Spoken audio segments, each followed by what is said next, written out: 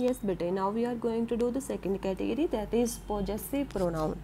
Possessive pronouns क्या होते हैं? Possessive pronouns show ownership और possession of a noun.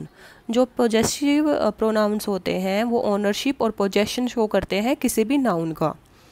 Possessive pronoun indicate that something belongs to somebody and something. Possessive pronounce होते हैं वो हमें दिखाते हैं कि कौन सी चीज़ किससे बिलोंग करती है. Fine. Possessive pronouns are mine, yours, his, hers, hours, theirs. ये हमारे पॉजेसिव प्रोनाउंस होते हैं.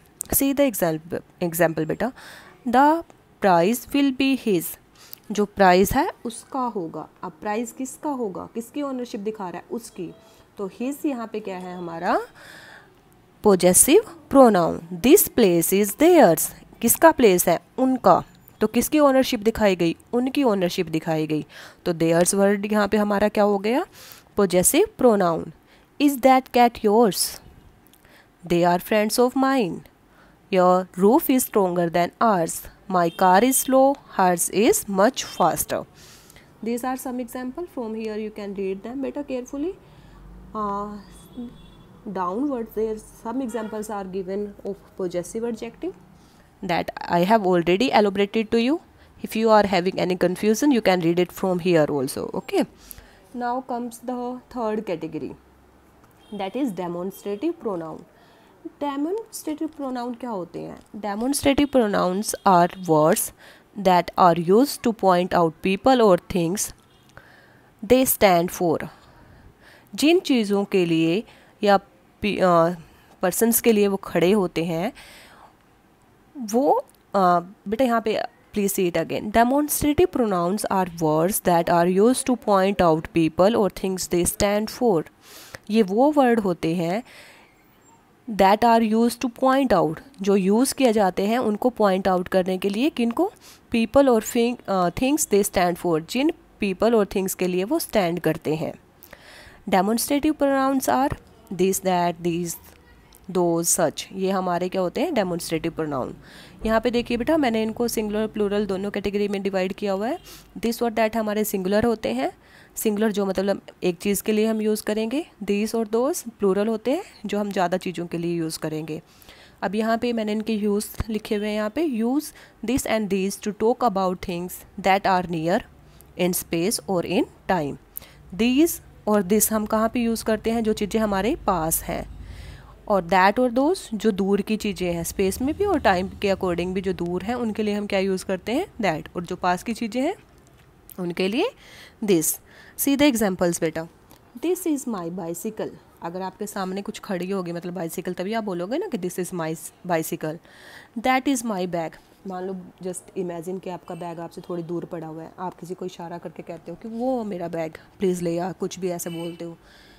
अब these are cakes. Cakes plural है तो इसके लिए हम क्या यूज़ करेंगे, दिस तो यूज़ नहीं करेंगे, तो यही यूज़ करेंगे दीज. तो यहाँ पे हम दोज का भी यूज़ कर सकते हैं, जैसे those are cakes, those are burgers. Depend करता है कि वो पास हैं कि दूर हैं. Accordingly we can use. Next comes interrogative pronounce. Interrogative pronouns are use to ask questions. Interrogative जो प्रोनाउंस हैं उनको हम क्वेश्चंस पूछने के लिए यूज़ करते हैं. Compound interrogative pronounce, those ending in ever, are use to express surprise, confusion, irritation etcetera. वो यहाँ पे कहते हैं कि जो कंपाउंड इंटेरोगेटिव प्रोनाउंस होंगे उनको जो एवर पे एंड होंगे किसको एक्सप्रेस करने के लिए यूज़ करते हैं, सरप्राइज, कन्फ्यूज़न और इरिटेशन. अब देखिए बेटा इंटेरोगेटिव प्रोनाउंस कौन कौन से हैं. Who, whom, which, what, whose, whoever, whatever, whichever, whomever. अब यहाँ पे देखिए बेटा जो words whoever, whatever, whichever, whomever, ये जो वर्ड्स होते हैं नॉर्मली हम जब हमें सरप्राइज, कन्फ्यूज़न और इरिटेशन को एक्सप्रेस करना होता है तब हम इन वर्ड्स को यूज़ करते हैं. यूज़ हु एंड हुम टू टॉक अबाउट पीपल. हम कब हु और हुम का यूज़ करते हैं, जब हमें लोगों के बारे में बात करनी होती है, पर्सन्स के बारे में बात करनी होती है.